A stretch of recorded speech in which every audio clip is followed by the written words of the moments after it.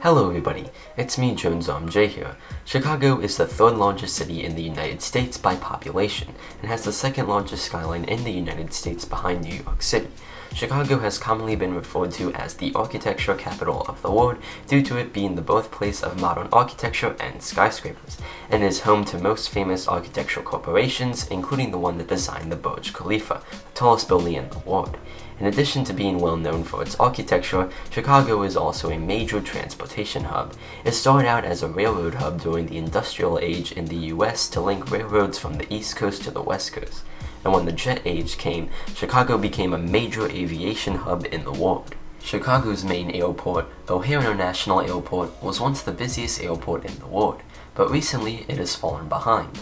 Older, dingy facilities have not given passengers a warm welcome to the city, and capacity has maxed out, with airlines wanting to expand here but having nowhere to do so due to limited gate space, which has stalled growth at the airport. To combat these problems, O'Hare must go through a major redevelopment plan, and that is exactly what O'Hare 21 promises to do. This is Chicago's $8.5 billion mega airport project.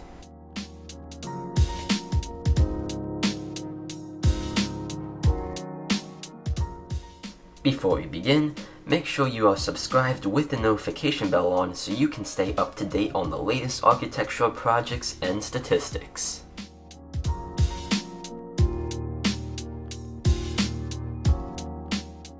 Chicago O'Hare International Airport's history goes back, like way back to the 1940s towards the end of World War II.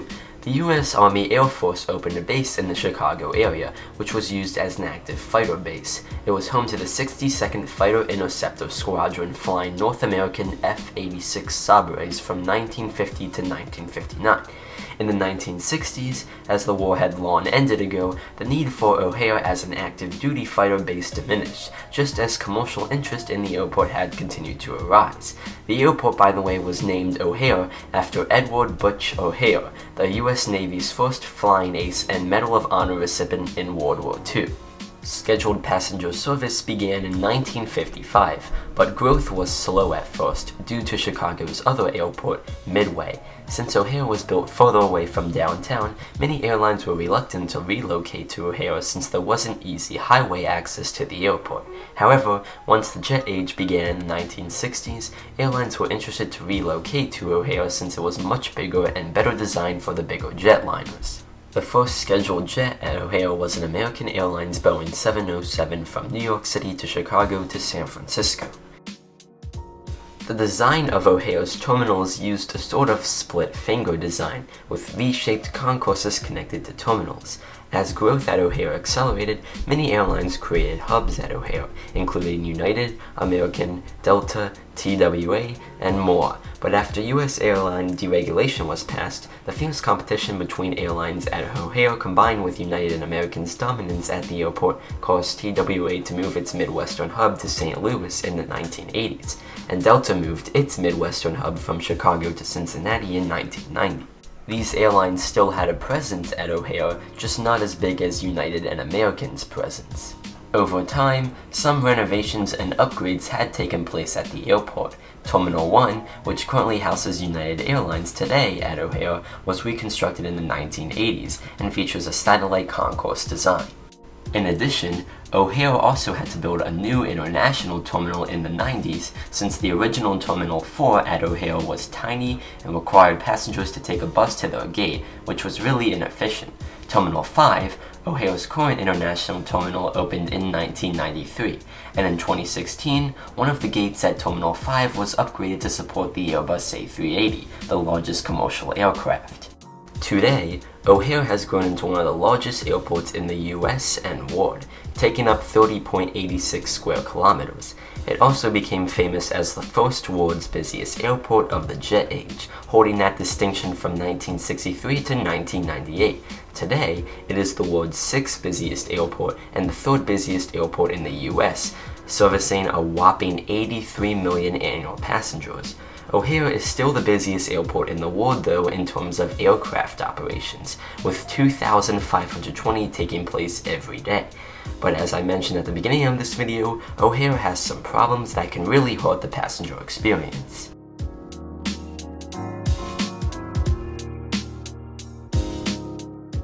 Like with most old US airports, O'Hare was state-of-the-art for its time, but as things have changed over time, it has started to become dated and accumulated some problems over time. The first major problem has to do with the layout of the runways. When O'Hare first opened, it had several runways, all angled, which were meant to allow takeoffs into the wind. This actually gave O'Hare the most runways of any airport in the US, at 8 runways. However, there were some problems with this approach. The various intersecting runways were both dangerous and efficient as commercial traffic at O'Hare increased. This ultimately led to O'Hare becoming one of the worst US airports for flight delays. Thankfully, there was an ongoing project to reorient the runways to make them a lot more efficient. And just like most other older US airports, O'Hare's facilities have started to look very dated, especially when compared to other newer airports in East Asia and the Middle East. And for the cherry on top, despite O'Hare being one of the biggest airports in the US and world, the older terminals are still not able to keep up with the insane amount of people passing through the airport each year. O'Hare needs to completely redevelop its terminals if it wants to keep up with the growing needs of passengers.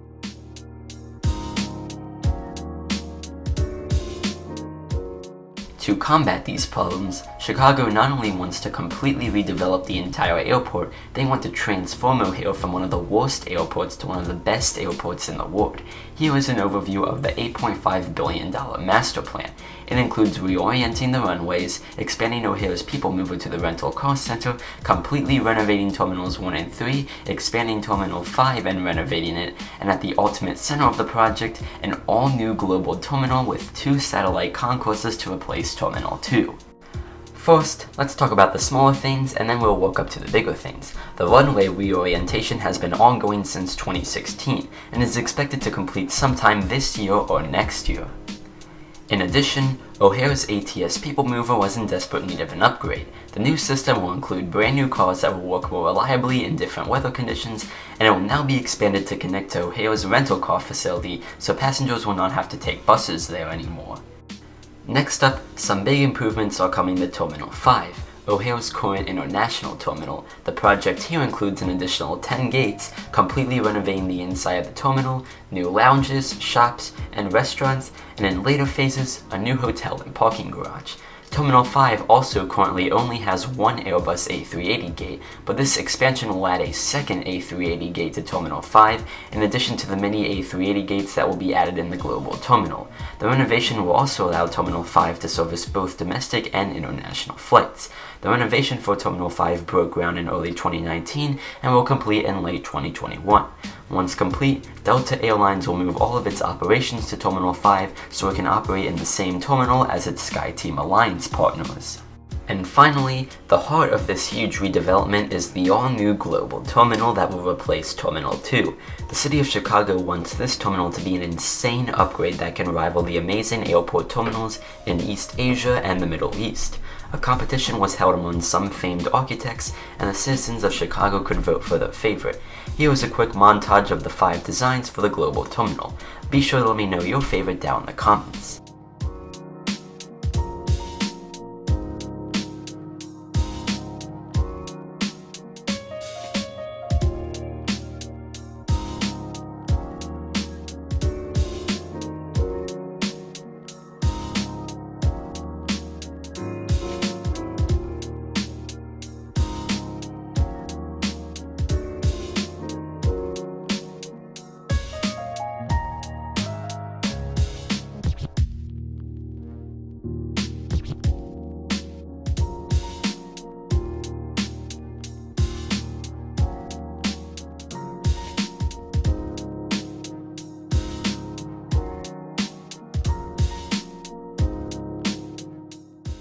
Out of these 5 designs, the one that won with the most votes was Studio ORD. I personally like the design of this one, especially with the wood accents on the inside. Studio ORD's global terminal is expected to break ground in 2022 and be completed in 2028. The global terminal will feature the main terminal with 2 satellite concourses connected to it underground. The global terminal and its satellite concourses will add a lot of new gates to O'Hare, with support for both narrow-body and wide-body aircraft. The global terminal will also add some more Airbus A380 capable gates to O'Hare.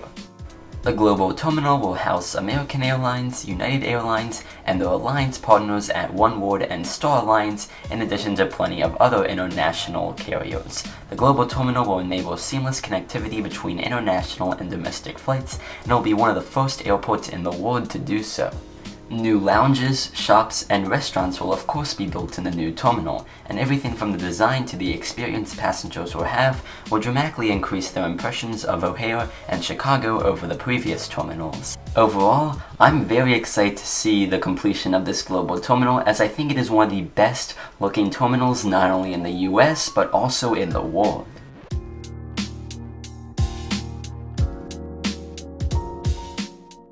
Overall, in my opinion, this is one of the most exciting mega projects in the US and world. Chicago is my favorite city that I've been to, so I'm happy to see that it will be transforming its airport into a world-class mega airport. I personally am a huge fan of the design of the new global terminal, and I think these improvements will dramatically improve people's experience at O'Hare. Be sure to let me know what you think of the new O'Hare down in the comments. Do you like it or dislike it, and why? Thanks a lot for watching, don't forget to like and subscribe, and I'll see you in the next one.